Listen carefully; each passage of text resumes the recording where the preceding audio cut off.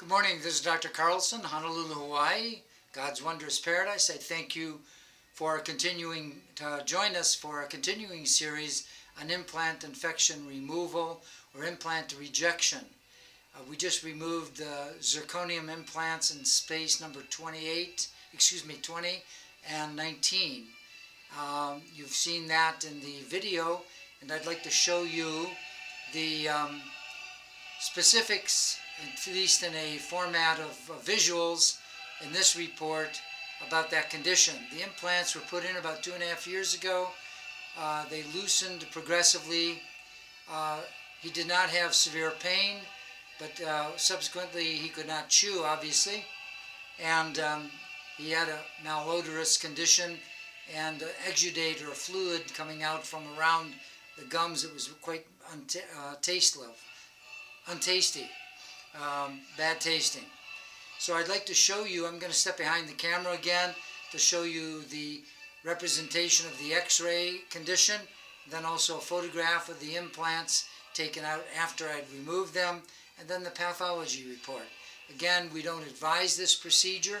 Eventually the body will reject all foreign bodies.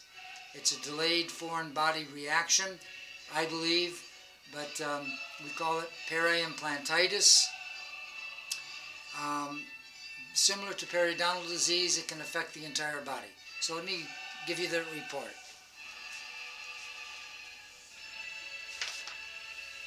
This is a photograph of an x-ray that had been taken. It shows the implant posts is made of zirconium placed into the jawbone. This is the jawbone running here, but you can see the loss of the what we call the apical crest, and also the periradicular bone or the peri-implant bone. All this is denuded. This outlines the darkened area around it that actually represents the fibrous connective tissue and the granulation tissue and the bacteria quite often that are present.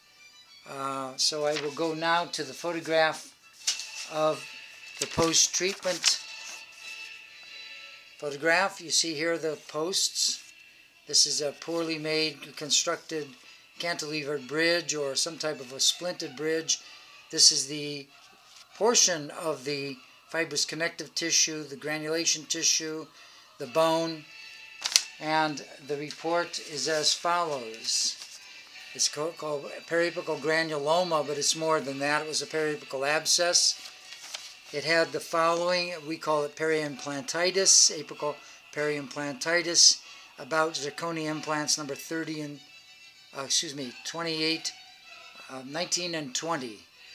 So anyway, this is what the report was about. Granulation and fibrous tissue, marked acute and chronic inflammation, actinomyces are present, and it had reactive bone. This condition is systemically not a good condition. It affects the kidney, liver, bowel, brain, the whole circulatory system, the lymphatic system. And if you know the relationship between the meridians and those implants that sat on the lung, large intestine, and stomach, spleen meridian. So I would not suggest that people do implants, although sometimes they seem to work, but eventually they will degrade to the point where they'll have to be removed, and then you can lessen also the oral systemic impact from the infection in the jaw that can cause very severe systemic conditions that you may not be even looking at in terms of the oral cavity. So we'd like to conclude this report, and thank you for joining us. We'll continue to report from time to time on our progress with root canals and or implants and the advisability to stay away from them like the plague. Thank you very much. Have a great day. Yokata ne, which means we send the seeds of light to you. That's a Japanese word, yokata ne. Thank you so much.